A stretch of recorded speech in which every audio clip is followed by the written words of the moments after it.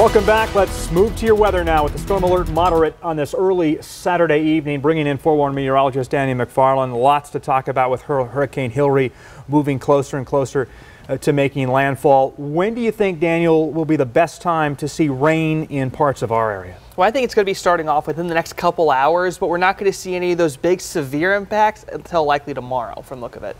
So we're going to go ahead and check out one storm that we are tracking that could be moving into Tucson. It's starting up north of Sierra Vista. So if we get any rain tonight, this is going to be the one right here that we have moving into the city. Now, the good news is it doesn't look like any kind of a major thunderstorm, but it is trying to build on up. As I mentioned before, the temperature hasn't really been all that warm today, but as you can see right here, sitting right around 20,000 feet or so, that's not likely to become a severe storm. And we saw way too much cloud cover out there for any kind of severe weather development as we get into the evening hours here, and the temperatures are pretty low. But don't be surprised if heavy rain does move through the city, if that storm does continue to build on up. Our better chance for severe weather isn't going to be this evening. Instead, it's going to be tomorrow, mainly between the hours of about 1 and 8 o'clock. So if we do have any severe weather, I think the further west you go, the more likely you are to see it. So even though areas like Sierra Vista and Douglas are included in that marginal risk, I'm much more concerned about areas like Ajo and Lukeville,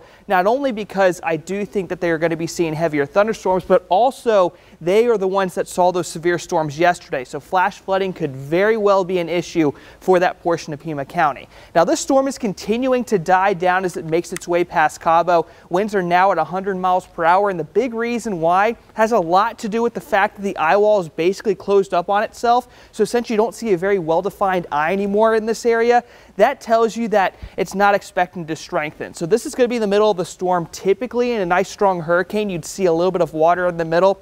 You just don't see it with it here. And a big reason why it's starting to falter a little bit has a lot to do with that California current coming down from Alaska through the areas like San Diego and Los Angeles. So those of you that know the area know how cold it is over with that water temperature, mid-60s. Look, compare this to what they were dealing with earlier as the storm was a Category 4. It was in the mid-80s. So you really want to have those warmer temperatures if you want to keep a stronger hurricane.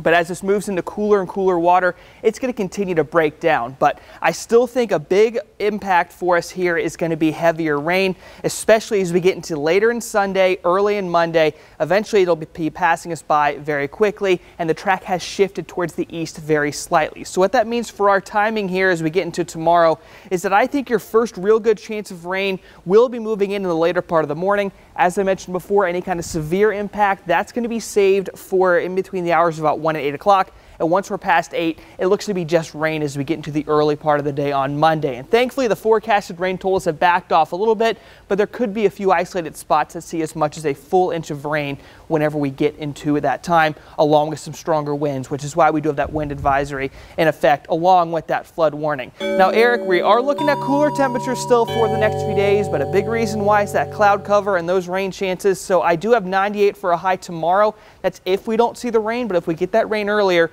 go ahead and expect a cooler day. Lots to watch for tonight. Absolutely. And into tomorrow. You'll be tracking all of it. Thank you, Daniel, very much. We'll see you at 10 o'clock. It is time for